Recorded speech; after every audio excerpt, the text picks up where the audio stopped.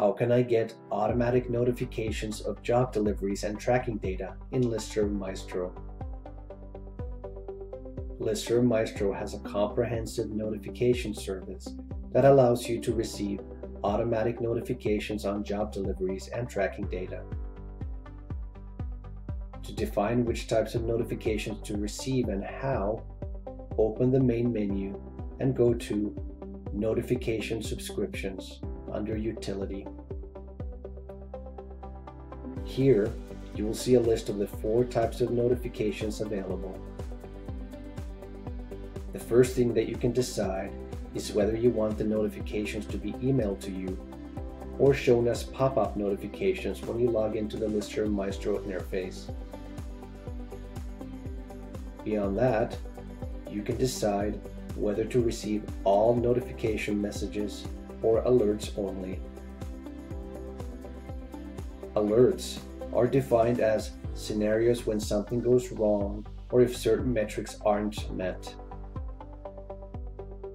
For instance, job delivery notifications are sent out whenever a mail job has been processed. If you sign up for alerts only, this means that you don't receive notifications about successful deliveries, only if the delivery fails for some reason. Tracking statistics notifications are sent out after a configurable number of days and contains the main open up, click, and bounce metrics for a job.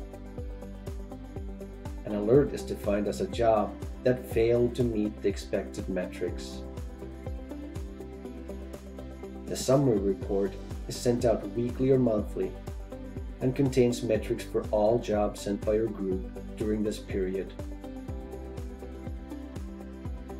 Again, the notification is defined as an alert if the metrics fail to meet expectations.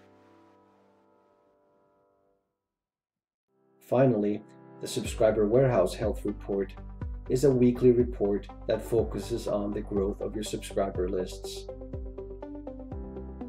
This report is defined as an alert if your list growth rate didn't meet expectations or if there was unexpected shrinkage. Use the pull-down menus to select the types of notifications that you want to receive, followed by OK.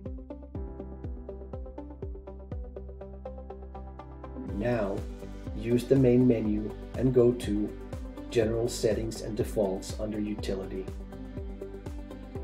Here you can define the alert thresholds and expected metrics for your mail jobs. For example, if you define a successful job as one that has a minimum open-up rate of 25%, a click rate of 5%, and a bounce rate of less than 2%, you can enter the numbers here.